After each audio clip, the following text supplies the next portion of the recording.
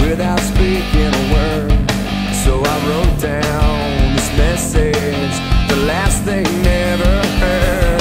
If you hate me, you don't want me, you should've let me know. What's up guys, Daryl here, Push, Pull, Run, Jump, PPRJGetStrong.com, and we just finished up a warrior session on Sunday morning with the team Runamuk, which is a mud run team, which I've told you guys about before. And we did a circuit. Last week we did 30-30 circuit, 30 seconds on, 30 off for 4 rounds consecutively. This week we made it a little bit more intense by increasing the time in the round to 40 seconds on, 20 seconds off. We took about a minute break in between rounds. We still did 4 rounds. We did 6 exercises this time because there were 6 of us.